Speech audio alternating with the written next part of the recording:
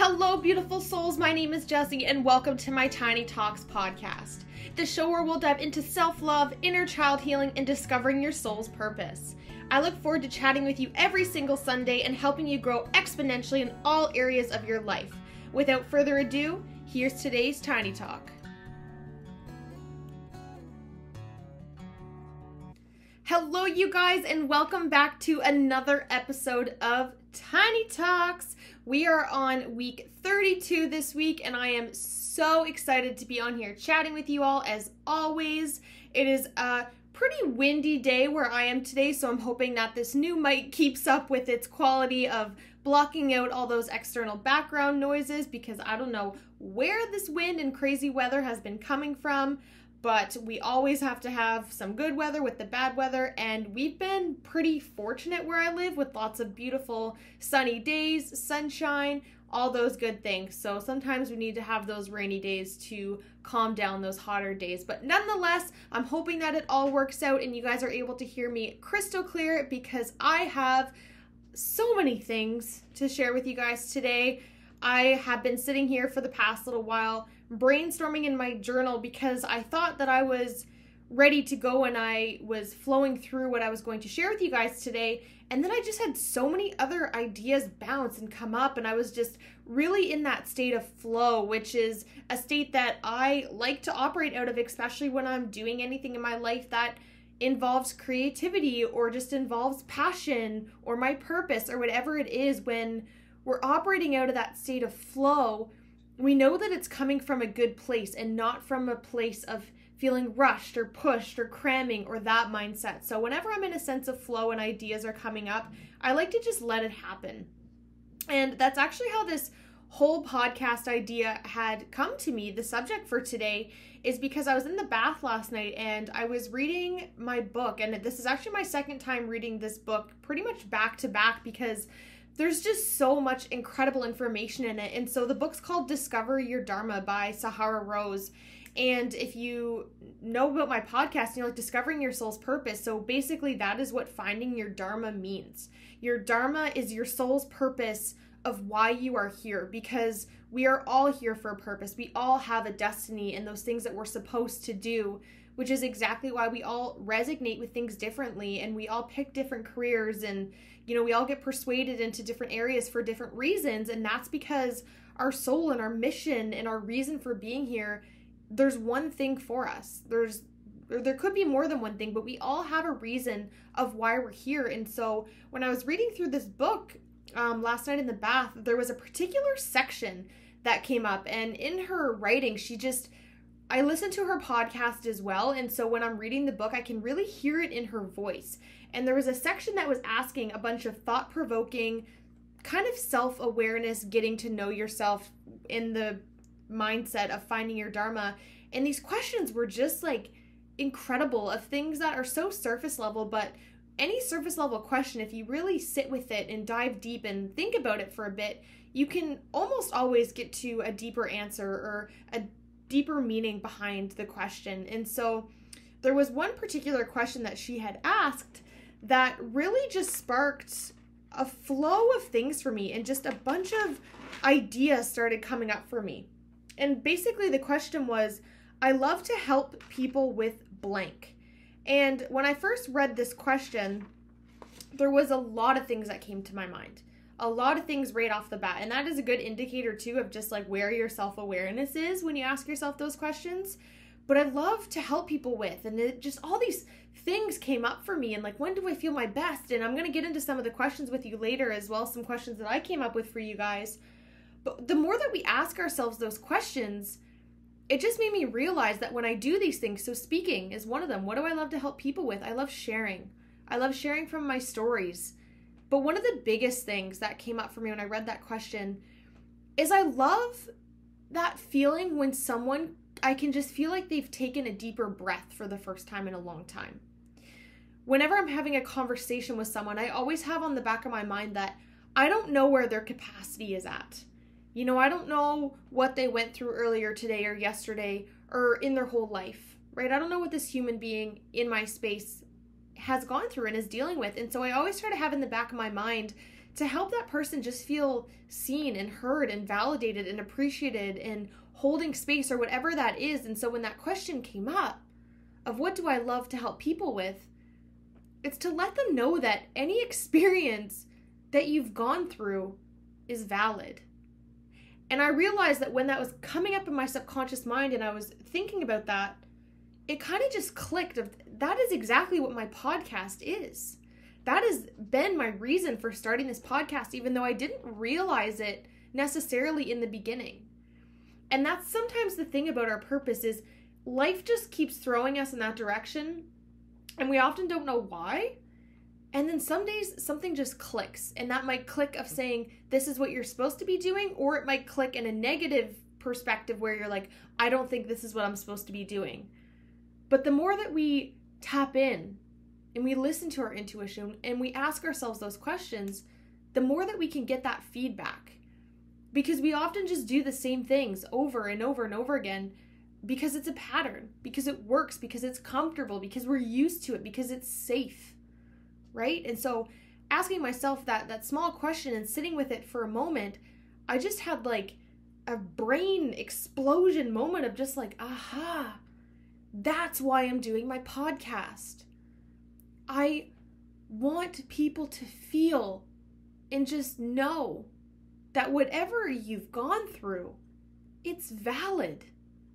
I think we just live in such a society that we like to suppress, right? And we like to undermine things that we've gone through because how could we compare our reality to somebody else's reality that may seem 100 times worse?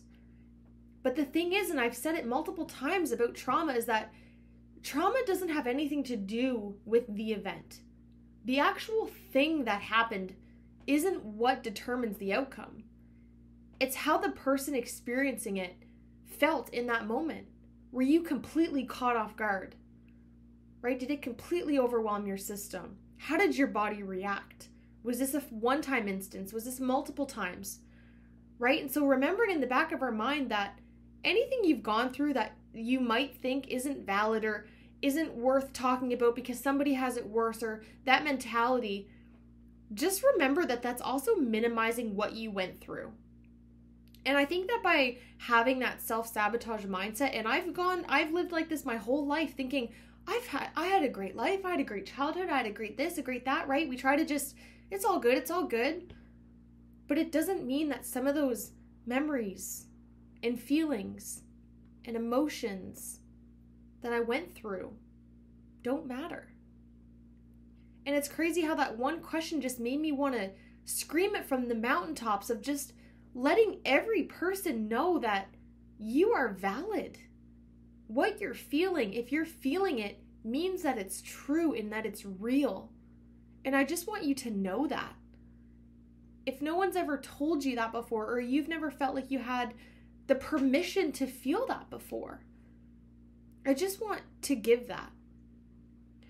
And it's crazy because a lot of these things just never used to come up for me. Like, I've had such a huge shift, and I would say a matter of a year. And that's another thing that she says in the book, is that when we're discovering our purpose, often one of the biggest ways that happens is by taking a huge leap of faith, by just doing something that completely scares us, right? Getting out of our comfort zone.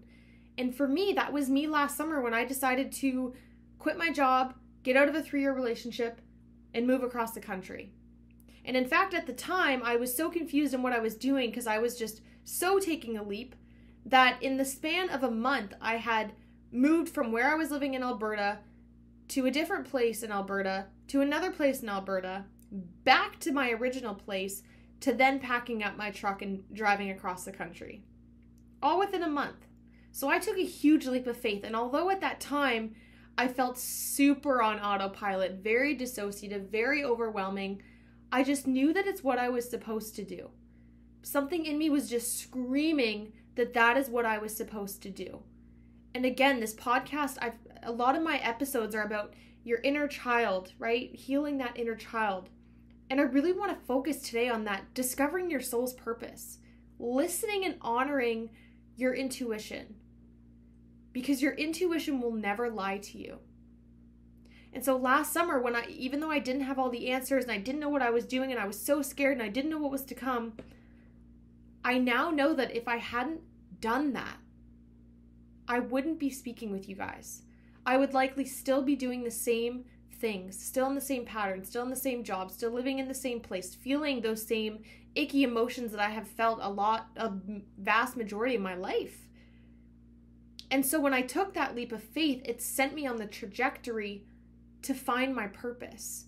And I want you to ask yourself that. When's the last time you had like a life-changing moment or something that you've done on a leap of faith and it didn't guide you closer to your purpose? Right? And I think that there's like this new culture now, especially since COVID came, when unfortunately so many people had lost their jobs and people didn't know what they were going to do. And so a lot of people who were laid off or were working from home, I was one of those people, decided to start a business. Think of all those years of distractions of going with the flow and how it took one pandemic to pause, to put reality in our face, to just realize that we're so not even guaranteed tomorrow. So why do we wait? So ask yourself that question that I read that just sparked all this for me. What is it that you love to help people with? And again, in a minute, I'm going to get into a couple other questions that I'm going to encourage you to dig deep with. And I know that I have some episodes on here about questions to ask yourself for self-awareness and just developing that sense of self-love. But when's the last time you chased and craved what your purpose is? I guarantee you your purpose isn't what you thought it was going to be in grade 3, or maybe it was. Maybe you've known from such a young age what you were supposed to do. I know for me, I had no idea. In fact, me and public speaking and talking with others couldn't have been further apart. So for me, it took a lot of obstacles and at the time felt like severe, intense, dramatic, end-of-the-world experiences. But again, I know that had I not gone through those, they wouldn't have set me to where I am today to be doing this. And a huge point that came up for me when I was just going through flow about this episode was that really this last year, and I think about how much I've grown and developed all this, is because I've spent it by myself. This was the first year that I've lived completely on my own. When I first moved out, I lived with an ex-partner. So this is my first time truly being by myself. And so I've kind of been forced to sit with my thoughts, sit with my brain telling me things, to get uncomfortable being alone. Because I'm definitely someone who doesn't strive very good being alone. I'm someone who likes to be in relationships, be with friends, be around people. But I've become just so obsessed with being alone and getting to know myself. Because I recognize that a large part of why I wasn't finding my purpose and what I was supposed to be doing is because my sense of who I was from my perception was based off of others' perceptions of who I maybe once was. And I'm learning that only you get to decide how you want to portray yourself, and so how others can portray you.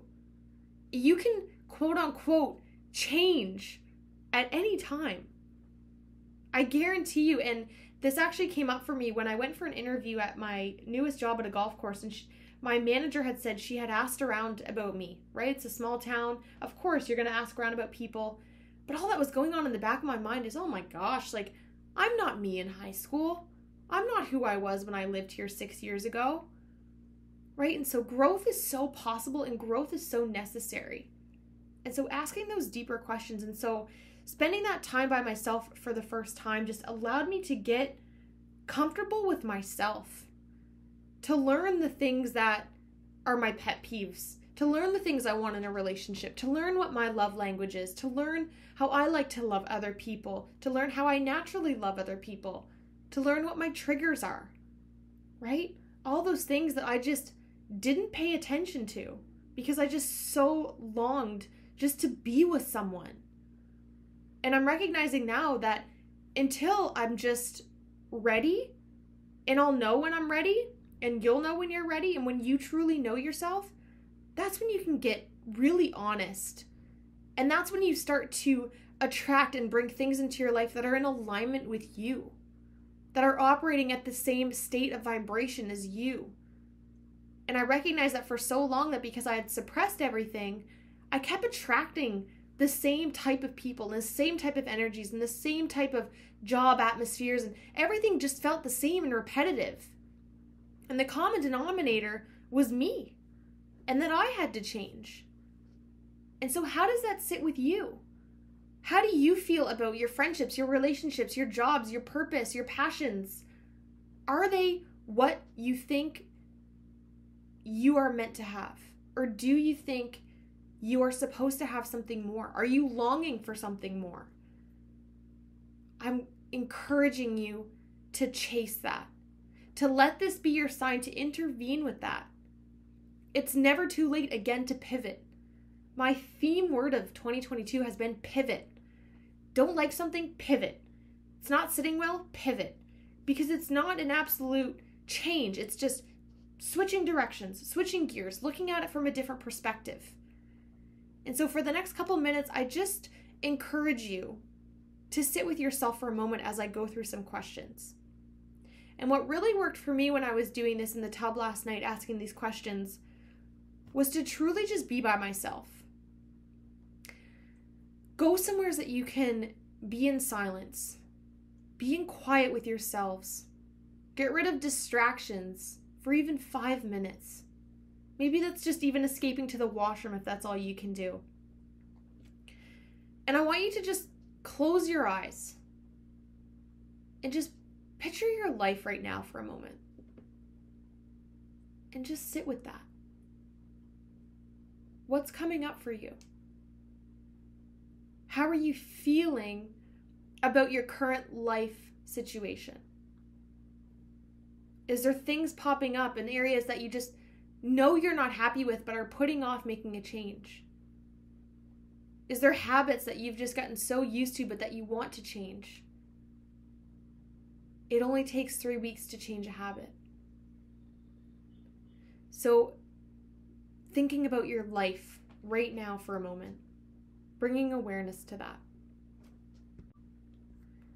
I now want you to take a big deep breath. Big breath in of 4. And as you hold it, I just want you to bring awareness to your present body for a second.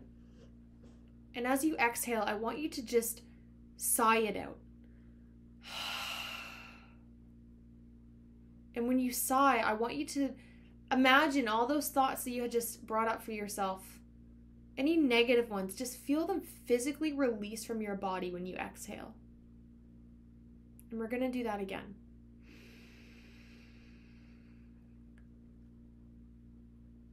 Exhale.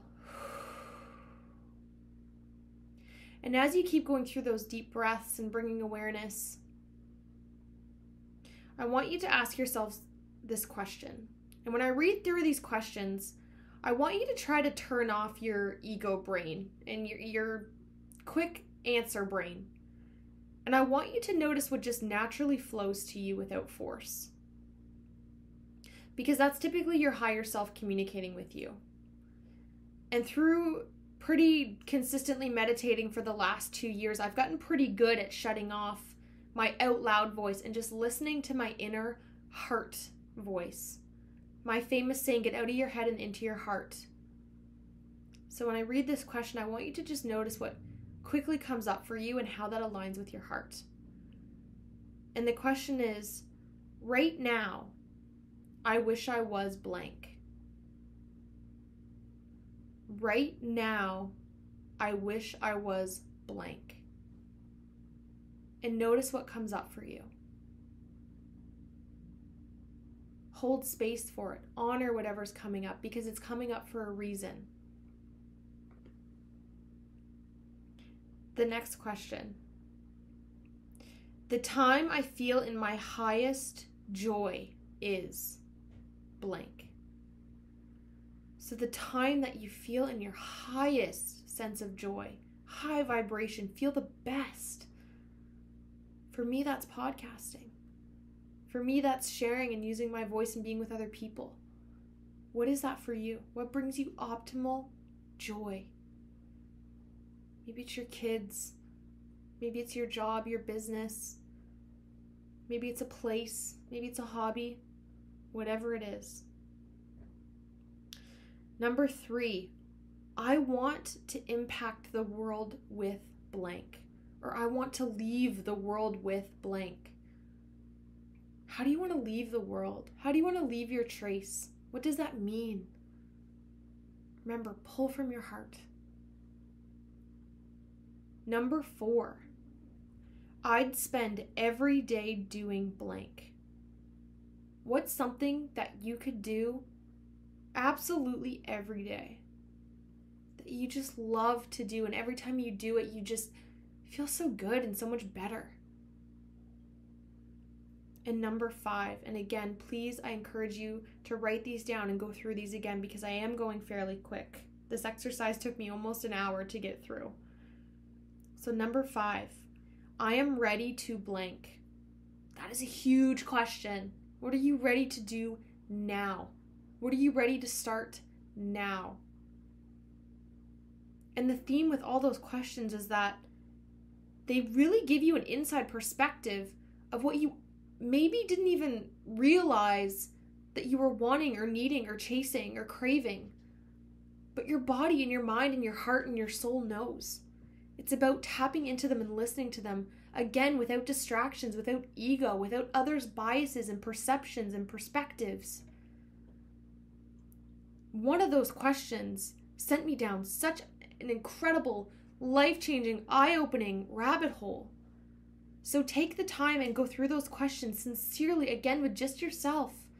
Get into your body, get into your heart, and dig deep. Our body holds so much of our truth because the thing about our purpose and our mission and just everything that we're supposed to do, we know it deep down.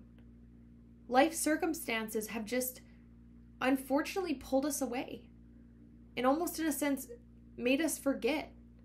And so it's about remembering. And when we ask those questions of what brings us joy, what makes us happy, what would we do every day, and how do we want to impact the world, those are all very key indicators of things that you are supposed to be doing.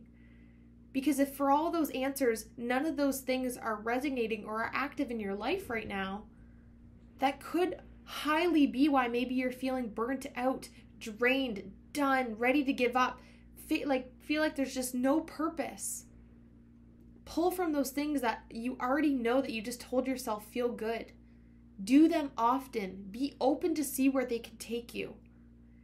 Everything is an endless opportunity, but we have to be willing to hold space and to open up to it and to avoid blocks. I truly hope that this activity and just recognizing that we do all have a purpose and sometimes it is about finding it is just such a beautiful journey to be on because it allows you to pay more attention and be more observant and notice more things. Because when we're living in our dharma, in our purpose, our body is just at such a high state of love and vibration and just free because that's what you're supposed to be doing. And I definitely 100% recommend reading the book Discover Your Dharma and checking out Sahara Rose's podcast. She has absolutely transformed my life, and I think I've said it before on my podcast, is largely one of the reasons that I felt pulled to start a podcast. And so her podcast is called the Higher Self Podcast. And I just so resonate with that, with becoming your higher self, becoming, if you're not spiritual, just the best version of yourself, of doing the things that make you happy and spark joy. I want to thank you guys so much for tuning into this week's episode of Tiny Talks. I truly hope you enjoyed this week's content. I'm really feeling pulled to share more stuff like this and to tap more into your purpose and just ways to find that. But it does all start with healing your inner child and doing things that make you happy and doing that deeper inner mirror work. I would love to hear your feedback. I would love to connect. As always, you can find me on Instagram at JessieBrown13. I would love to hear how this resonates with you. If you had any eye-opening opportunities or experiences when asking yourself these questions, I would love to hear about it if you're open to share. I look forward to chatting with you all next week. Bye, you guys. Thank you all so much for tuning into this week's episode of Tiny Talks. I absolutely love connecting with you all, so make sure you're following me on Instagram. I am at JessieBrown13. If you enjoyed today's episode, please feel free to leave a review or share with someone you think would enjoy.